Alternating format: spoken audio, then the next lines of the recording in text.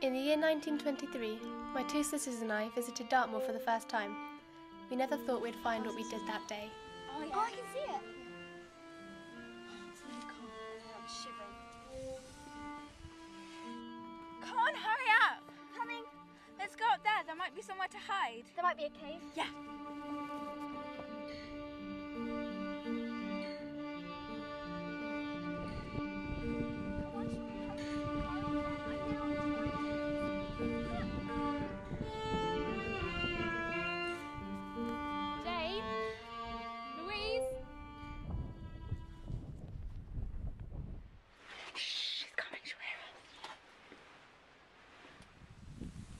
Jane! Louise!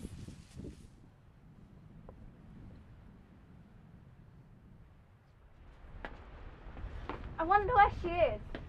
She knows we've hid. I wonder if she's okay.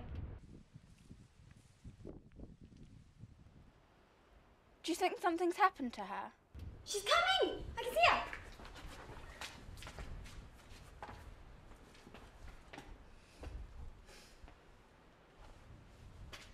You two, come out. I saw you in there. Come on. Come in here, it's really nice.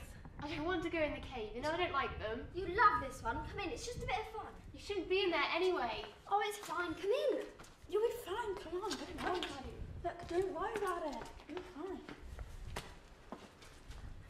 Why have you brought me down here? You know I don't like caves.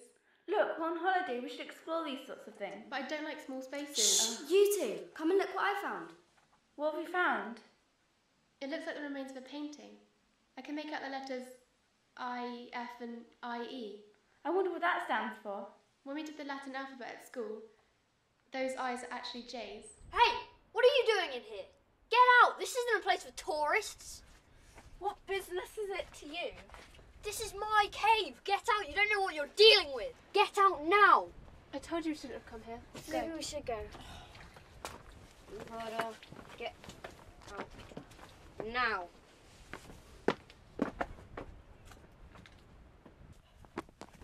What are you doing? This land is free for anyone to use. Yes, but don't you realise what that cave is? John Elford, my ancestor, once hid in this cave while he was being pursued by Oliver Cromwell's troops. He was an artist that once lived on Dartmoor.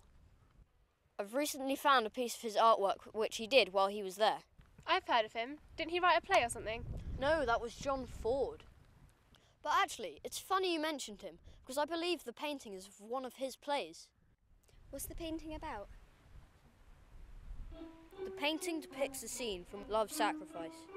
Bianca comes to kneel at the side of Fernando's bed to reveal her true feelings for him. Do you think the initials in the cave stand for John Ford and John Elford?